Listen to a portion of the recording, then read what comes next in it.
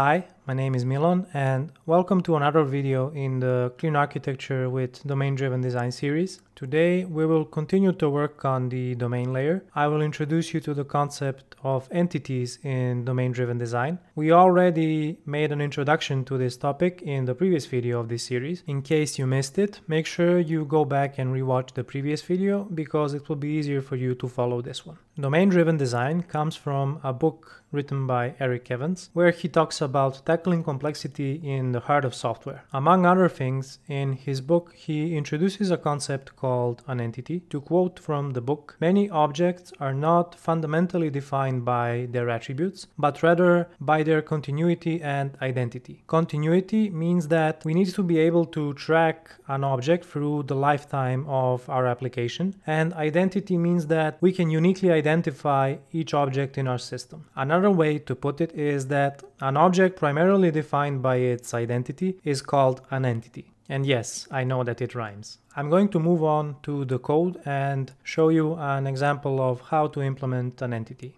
I already have 4 entities defined in my domain project. These are member, gathering, invitation, and attendee. And let's, for example, take a look at the gathering entity. You can see that I have a GUID property here called ID, and this property represents the identity of my gathering entity. What I want to do now is to introduce a new concept to the domain project. I'm going to create a base class that all entities will implement. I will first create a new folder, which I will call primitives. And over time, we will be adding more than just the entity class here. I'll create a new class and call it entity. I'll clean up the namespace. I want to use the file scope namespace and remove the unused using statements. I want the class to be public, and I also want it to be abstract because I don't want anyone to create an instance of the entity class. You can only create an instance of a class inheriting from entity. The one and only thing that we need in the entity class is the ID property. So I'm going to go ahead and define it. Because this is an abstract class, I'm going to go ahead and create a protected constructor that the class is inheriting from the entity will use in order to pass in the ID and set its value. Another important thing to consider is that once an entity is created and it has an ID assigned to it, we cannot change this ID throughout the lifetime of the entity's existence. To implement this constraint, I will change the property setter to be, instead of set, I will use the new keyword available in C# that is called init. Init functions similar like set. The only difference is you can only set the value once at the point in time the object is initialized. And additionally, I'm going to make the init private so that it can only be set from inside of the entity class. Now, when defining the entity, we said that an entity is defined by its identity. So for two entities to be considered equal, they need to have the same ID. To support this, I'm going to add 2 additional things to the entity class. One is I'm going to override the object equals method on our entity, and I'm going to say first, if the object being passed in is null, then just return false. We don't consider them equal. Then if the type of the object that is passed in is not equal to the type of the current object, we will return false. Otherwise, if the object that is being passed in is not an entity, is not inheriting from entity, then we will again return false. And I'm also going to use this feature where I can capture a variable while performing a type check. At this point, I know that the object passed in is not null, it is the same type as the current type, and it is also an entity. So I can safely say entity ID equals ID of the current object, and basically here we are saying these 2 entities are the same if their ID property has the same value. You can also go ahead and override the getHashCode. This can be useful when you are creating a collection of entity types. I'm just going to say return ID getHashCode, One additional thing that you can do when implementing a custom get hash code value is to multiply by some prime number.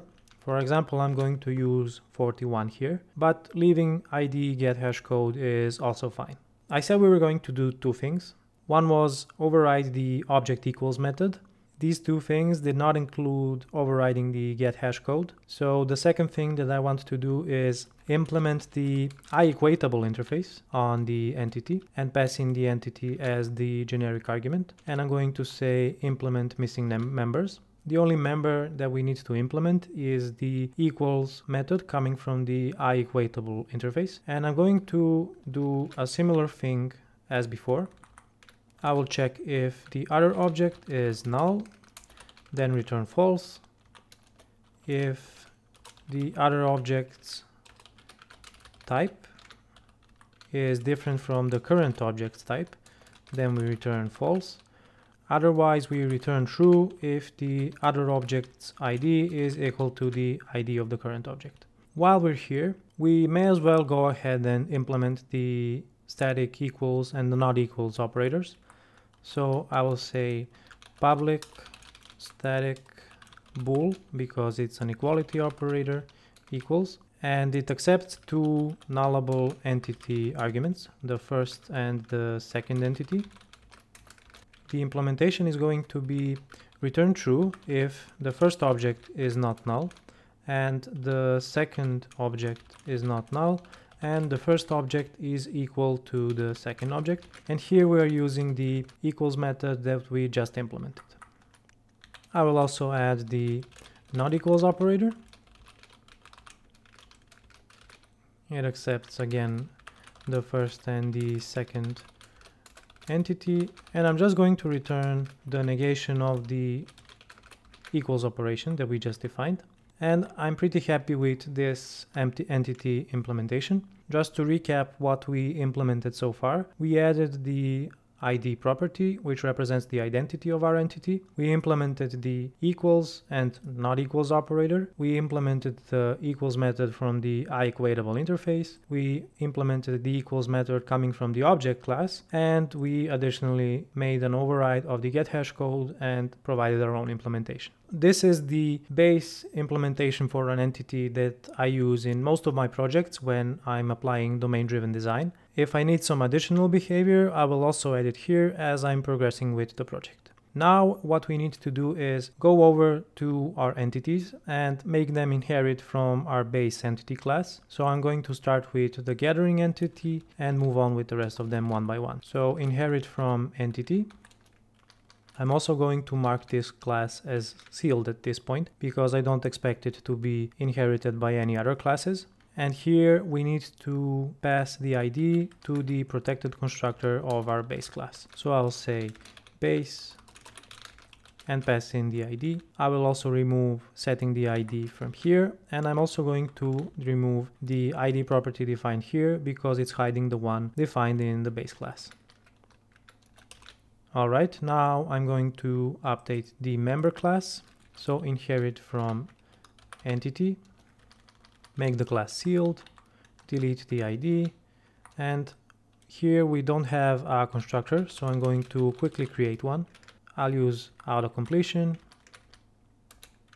and we need to pass in the ID, which we will add as the first parameter. Okay, that's looking good. Let's go update the invitation class. First, we have to inherit from the entity abstract class. I will make the invitation sealed because I don't expect to have different types of invitations going forward, and pass in the ID to the base constructor and also delete the existing ID property because it's hiding the one in the base class. So I showed you how we can define a base entity class that we can use for implementing domain-driven design in our domain project. And I updated the few existing entities that we have to inherit from this base entity class. In the next video, I want to show you how we can do domain validation. I'll give you two options and leave it up to you to decide which one you want to implement. This was a brief introduction to the entity concept in domain-driven design. We are going to use this as the foundation for exploring domain-driven design in some of the future videos. So if you like this video, make sure to leave it a like, subscribe to my channel so that you don't miss any of my future videos, and until next time, stay awesome.